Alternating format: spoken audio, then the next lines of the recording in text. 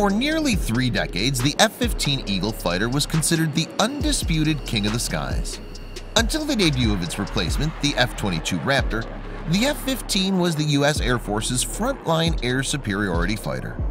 Even today, a modernized Eagle is still considered a formidable opponent, and manufacturer Boeing has proposed updated versions that could keep the airframe flying for the better part of a century. The F-15 traces its roots to the air war in Vietnam and the inauspicious showing of American Air Force and Navy fighters versus their North Korean counterparts.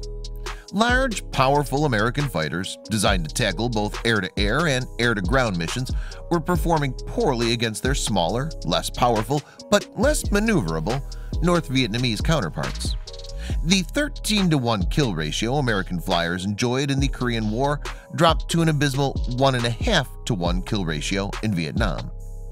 Contemporary fighters, such as the F-14 Phantom, had been designed with the assumption that the air-to-air missile had rendered dogfights obsolete, and with them the need for superiority, maneuverability, and a gun for air combat.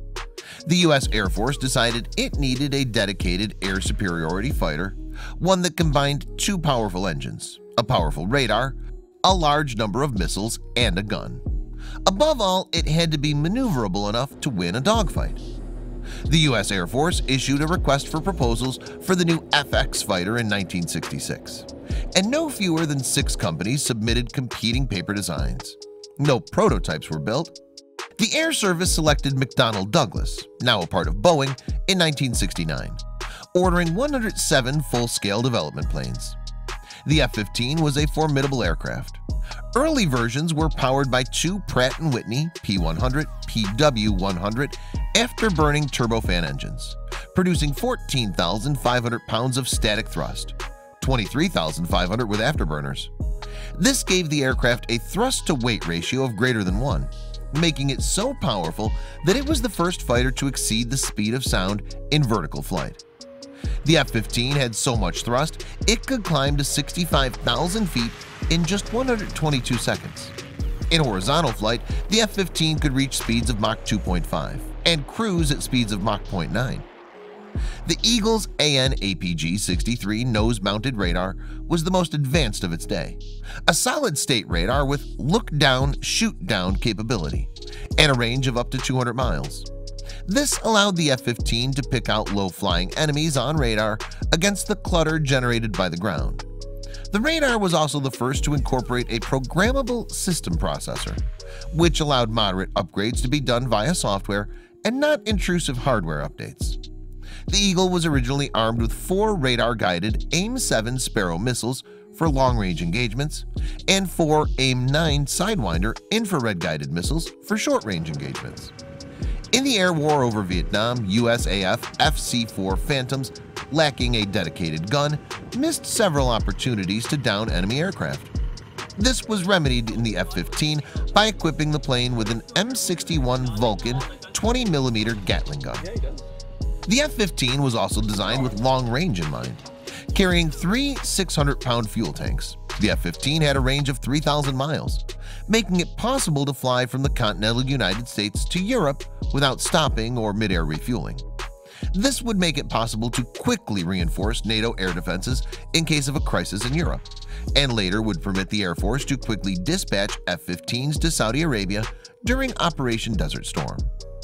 The first F-15 prototypes flew in 1972, and serial production began in 1973. The plane rapidly began to populate both the U.S. Air Force and friendly air forces, including Israel, Japan, and Saudi Arabia. The F-15's first air-to-air kill was on June 27, 1979, when Israeli Air Force ace Moshe Melnik shot down a Syrian Air Force MiG-21 in his F-15A. Melnik would eventually down 4 aircraft from F-15As and F-15Cs for a career total of 11 enemy fighters shot down. Melnik's kill was the start of a remarkable string of 104 consecutive air-to-air victories for the F-15, with not a single Eagle lost. Israeli, Saudi, and American F-15s were responsible for this impressive streak. Israeli kills included were recorded between 1979 and 1982 and included Syrian MiG-25 Foxbat interceptors, MiG-21 and MiG-23 fighters, and a number of ground attack and strike aircraft. During the 1991 Gulf War, the American and Saudi tally included Iraqi MiG-29 Fulcrum fighters, Mirage F-1 fighters, and even a Tu-76 Candid medium transport. One F-15E Strike Eagle even scored an air-to-air kill against an Iraqi Mi-24 attack helicopter with a laser-guided bomb. The F-15A was eventually replaced in production by the F-15C, which included a newer AN/APG-70 synthetic aperture radar and newer F-100 PW-220 engines. The latest program, nicknamed Golden Eagle, stress tests F-15Cs for wear and tear, and 178 of the planes in the best physical condition, with the least received new APG-63V3 active electronically scanned array radars and the joint helmet-mounted cueing system, allowing rapid transit acquisition with infrared-guided missiles. In the late 1980s, the F-15E was developed to supplement and eventually replace the F-111 fighter bomber as a penetrating, high-speed tactical strike aircraft designed to strike deep behind enemy lines in a NATO-Warsaw Pact war in Europe.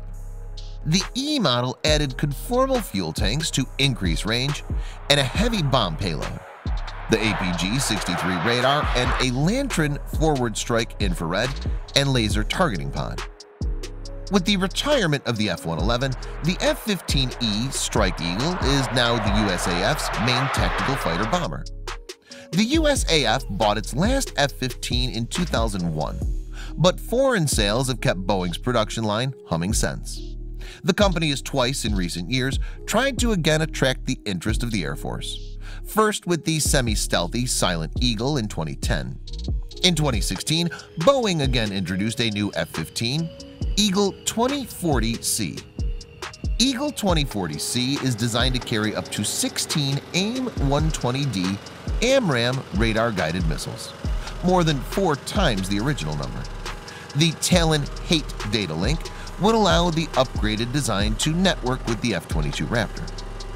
One concept of operation would have the stealthy but relatively short on firepower F-22 flying among enemy aircraft, passing on targeting information to an Eagle 2040C acting as a flying missile battery. Today, the USAF still employs around 177 upgraded F-16C and 2-seater D models and approximately 224 F-15E Strike Eagles. F-15s are deployed in forward bases in both Europe and Asia, most notably at RAF Lakenheath in the UK and Kadena Air Force Base on the Japanese island of Okinawa. Japanese F-15Js also operate from Okinawa and were allegedly involved in an aerial encounter in June 2016 involving Chinese Su-30 flanker fighters. F-15Es are currently deployed at Incirlik Air Base, Turkey, where they're participating in the air war against Islamic State. In a world still dominated by fourth-generation fighters, the F-15 is an aging but still formidable fighter. The lack of sufficient numbers of F-22 Raptors to replace the Eagle has delayed the fighter's retirement, and it now trains to complement the F-22 on the battlefield. The lack of a current, viable replacement means it will be at least until the early 2030s before the remaining C and E models are retired. The F-15 airframe in all its flavors will almost certainly spend an impressive half-century in active service, a first for a frontline U.S. Air Force fighter.